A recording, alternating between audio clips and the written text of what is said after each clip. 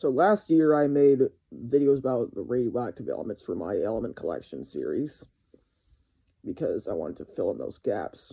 And um, you know what I'm getting at, right? Like, I'm not getting those anytime soon. I'm never getting them because they're impossible to get, but I'm deciding to return to it today. I'm going to post a video about them once every week. I mean, once every day. Sorry.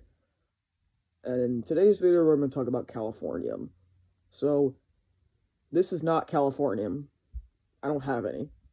And nobody does, except for those nuclear scientists that are making it in laboratories. But that's very small quantities, because Californium is a metal that is famous for being more expensive than diamond, and also for being highly radioactive. Its most common isotope lasts about 2 years. This is why we can only create 5 grams per year.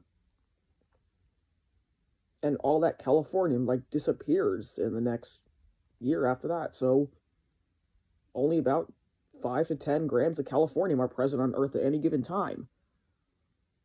But if you were to gather all of that into one space, it would look something like this, if you purified it past 99%.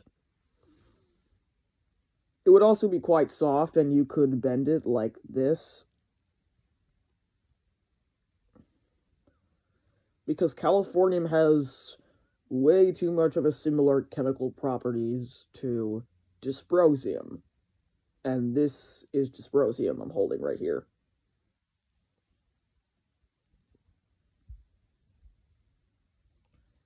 And another cool thing about it is that Californium is actually the heaviest element that has any practical applications outside of research. It's primarily used to identify oil and water layers in wells and to start up nuclear reactors. But it's not all the time used for those things because it's radioactive and only a few grams of it are on Earth. But other than those, you're not going to find it anywhere. It's only used for specialized applications. And that is the last element that you will see that has any applications outside of research like that. And if you're wondering what the metal looks like, it looks like this. You see, it's a metal disc under a microscope, and don't lick it. It's radioactive. It'll kill you.